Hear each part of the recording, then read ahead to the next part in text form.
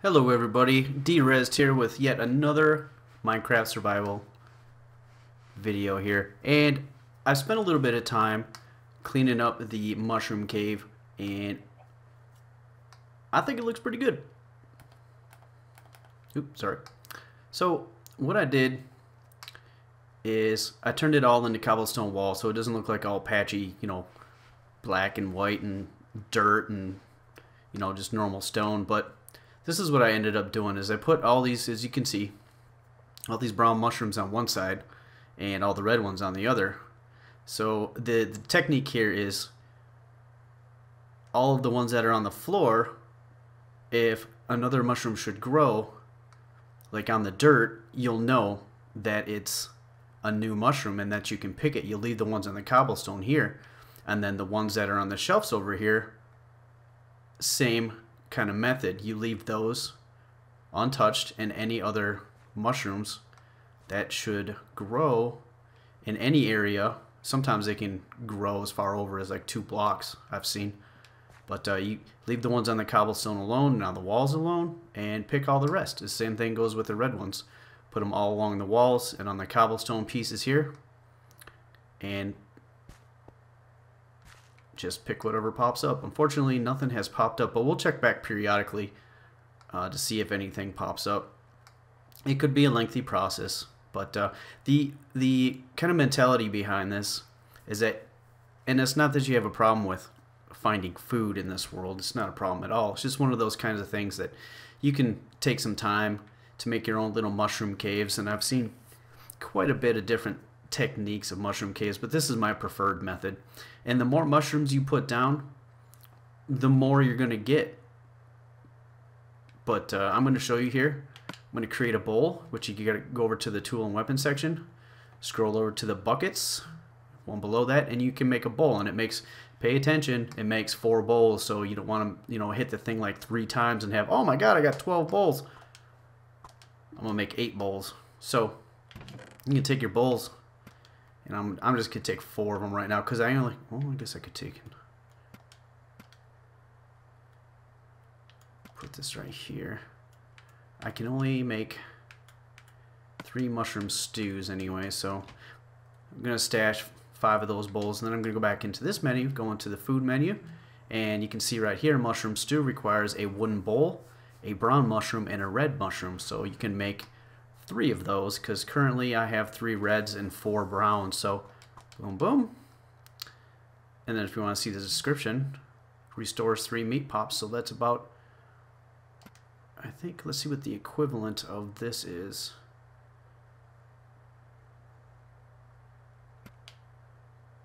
Yeah, 4. So I think meat is going to be 4, but you can take those and put them up in here. And if you're ever down here, I don't need those. If you're ever down here and you need, food, or you just want to be able to, grab a nice thing of mushroom stew while you're down here working hard in the mine, go ahead and grab it. So yeah, I cleaned that up a little bit. It looked a little bit sketchy before. Another thing we're going to go over, and I just need to go into my chest and grab a couple materials here. Grab some of this.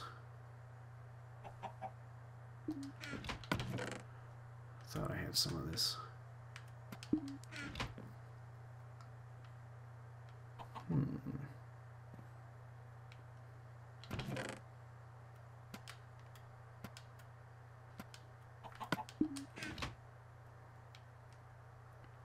So this is what we're gonna do. Hopefully Frank doesn't get any ideas. We'll just dig our way out of here. Throw that down. Wait. Probably not a good idea either. I guess if Frank is dumb enough to jump down in our little project area, then we'll be looking for a new house chicken. Let's see here. What we're going to do here is create kind of a safe way for a item destroyer type thingamajig. I can't even come up with the proper name for it. But what it does is when you're going to throw it in here, you're going to destroy items. It's like if you have a bunch of unwanted things. You know what? I knew he was going to do that.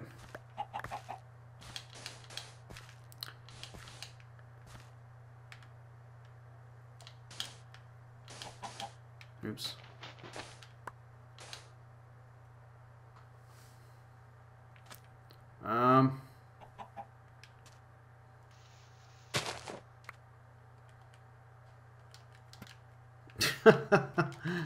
I don't want Frank to die, so I guess I'm just going to try to shoo him out of here. And before we put our cactus down, we'll just kind of coax him out of that. Sorry, Frank, you're not dying today, but I do need you to get out of that hole.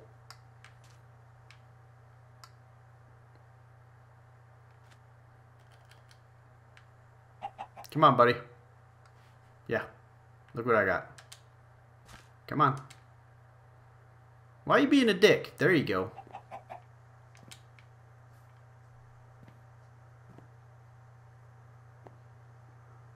Alright, cool. So now we gotta be slick about this. Oops, I need that. Give me that.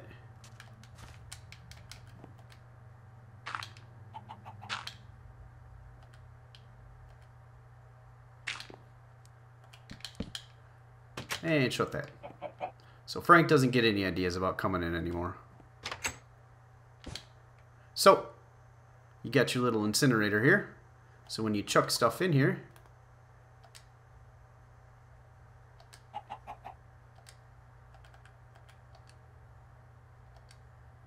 it gets destroyed right away. Then you can throw like a bunch of stuff in there and it'll destroy it right away. So you got yourself a nice little in-house incinerator.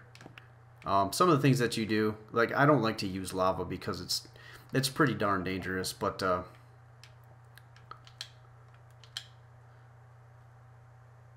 you can put up a half slab, and I think I might have one. Yeah, I got some right here. Okay, Frank, get your butt over here. You're just being annoying today, aren't you? You can throw this half slab up. Right there. So you'd never have... It'll be up. And I know Frank's like a block high and he can go in there. But if you have lava, or if you have a cactus that's you're going to be destroying items with, you'll never be able to walk into it because you got this... I don't know, you could call it like a... I guess we got a little rabbit coming to visit us. You'll never have the opportunity to walk in there because you're just, you know, you're 2 blocks tall. And that's just... I don't like using lava because you can burn on it. It'll pop. And you don't want to use lava next to wood blocks because it will catch on fire. So that being that, we'll move on to the next item of business. Let me see, collect some more items here. And I actually have been really lucky. When I was digging out my mushroom cave, I ran into a lot of, you know what, tired of not having a workbench in here. I'll just throw one up right there.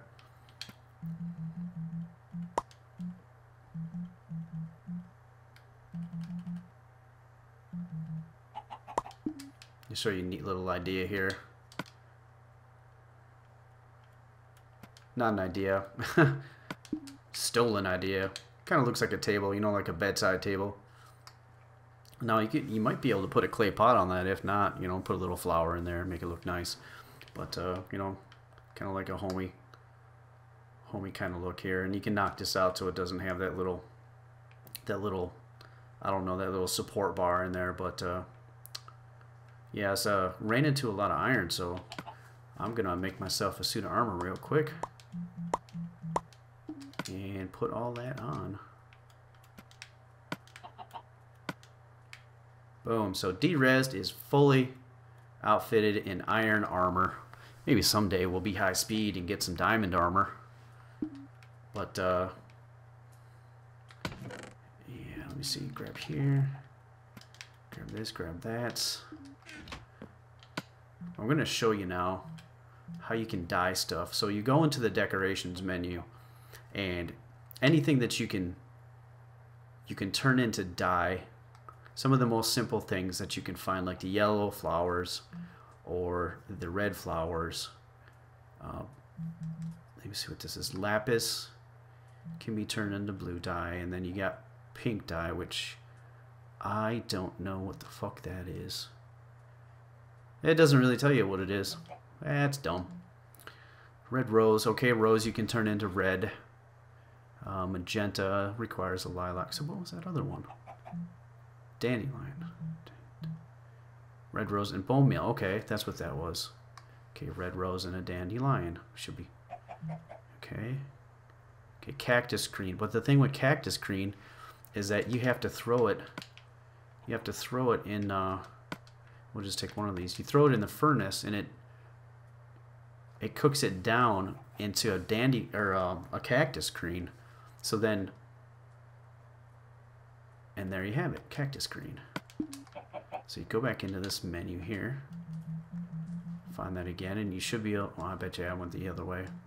Looks like cactus green can be used in different ingredients here. So cyan dye, and then this one is like gray. So that other thing over there that looks like a kind of like a golf iron, it's an ink sac. Oh, there's a lot more than I thought there was. Look at all this. Okay, where'd you go? Okay, so lime dye, if I had bone meal and the cactus green, I could make a lime colored dye. So we're gonna go ahead and make red, yellow. Let me check something real quick. I really don't want to have these weird colored sheep. So I just might make it and might have to just dye them, and then yep, that's what I'm gonna have to do after I dye these sheep. Oh yeah, I added some I had to go into the swamp biome not too far from here and look for slime, so I took down some swamp tree vines and threw them on my house, because later when we go and start building the tower, it's kind of cool to have that crawling down the side of it. So okay, so this,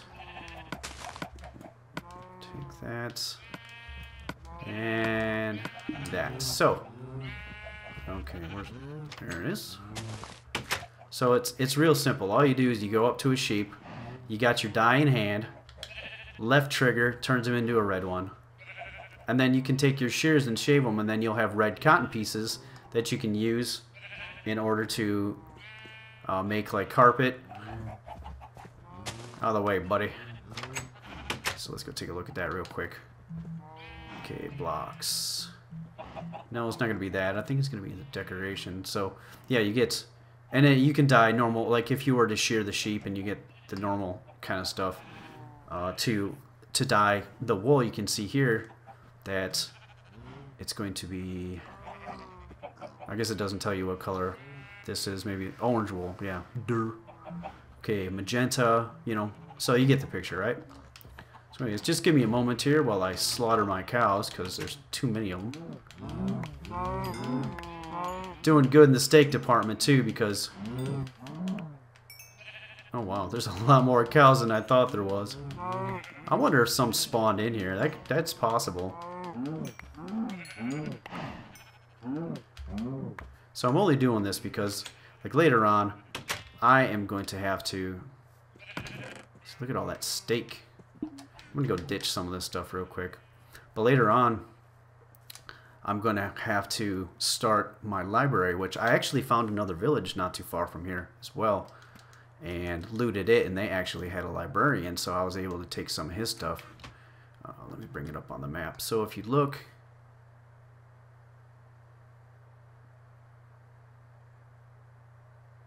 let me see.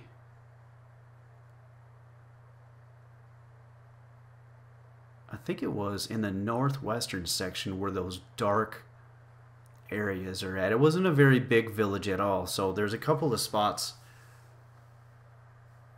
over there in the northwest where it's just, there's still the fog of war on it, but I believe that was the village that I was in. And then I ended up having to go due west where that first big lake is, not the one that's more southern, but the one that's kind of just northwest from here. I had to go, threw my map down. I had to go there, and well, actually I had to look around until I found it, but I finally found some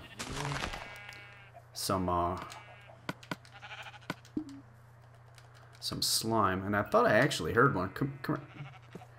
There you go. That's a good boy. But I found some slime, and I had to murder their faces in order to get some slime, because I needed some sticky pistons. I guess I'll have to grab some seeds out of here, so.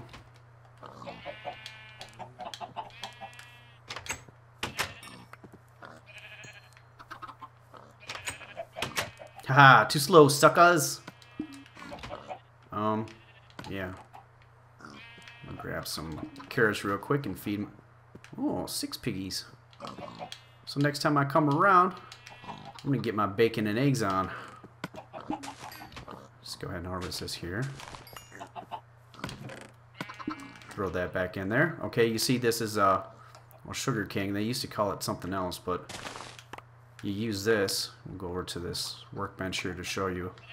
So you go over to decorations again and go over to this section, and once you get sugar cane, okay, I guess it takes 3 sugar cane to make a single piece of paper, and then after that you'll need a piece of leather and 3 pieces of paper in order to make a book, and then from there you can make a bookcase with some planks and 3 books.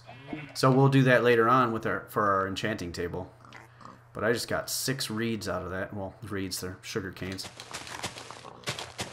And they grow faster when they're put on sand, so just keep that in mind, I guess, when you're trying to make.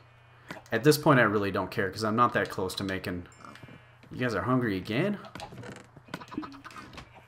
Getting dark, I gotta head back to the house.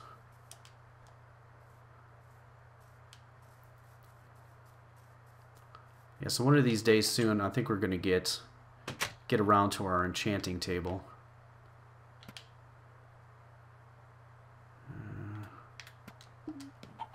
And do some enchantments too. I wanted to go and make another portal and go mucking about in that, but I really don't feel too safe about doing that just yet, especially when I'm level 26. I think after we do our first enchantment, we can go ahead and start exploring the Nether.